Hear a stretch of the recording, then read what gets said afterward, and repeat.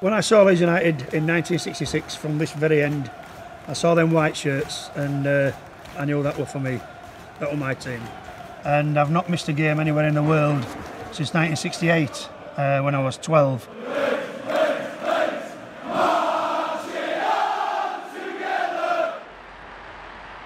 I couldn't have been born in a better time as far as Leeds United were concerned.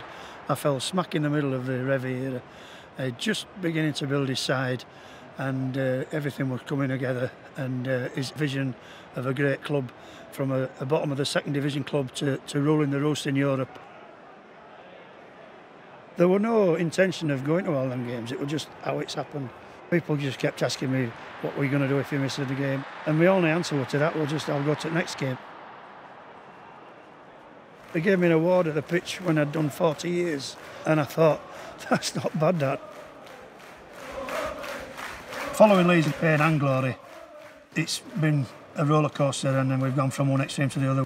We were playing Valencia in a semi-final in the European Cup, and just a matter of years later, we were playing Yeovil in the league, in League One, and that brings you down.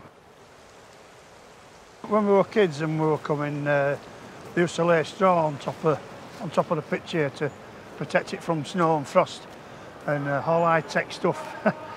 And then they used to sweep it off before the game, and it would all, we'd help them do it, and they'd put it all against the wall, against the Lowfields Road here, as it was then, and we used to sit in the straw and watching the game. I had trials with Huddersfield Town back in the early 70s. I was offered a second trial, but the second trial coincided with Leeds playing Chelsea in FA Cup, and instead of going to the trial, I went to watch Leeds instead. I told my father I'd been to the second trial, but then they rang our house about a week later asking why I hadn't gone to the trial, so I was in trouble with my dad then.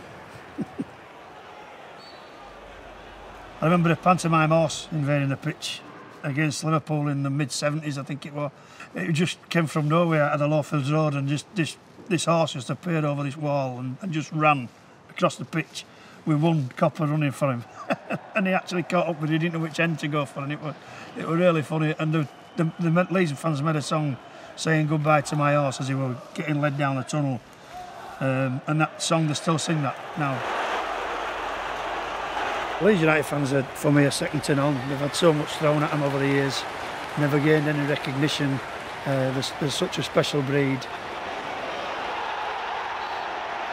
And for me, they really are the best fans in the world. They're stuck through them by thick and thin. It means so much to me being a Leeds United fan. It's obviously been my club for a lot of years. I've loved every single minute of it. The ups and the downs have all been significant, and they've been part of history. And I wouldn't change it for anything.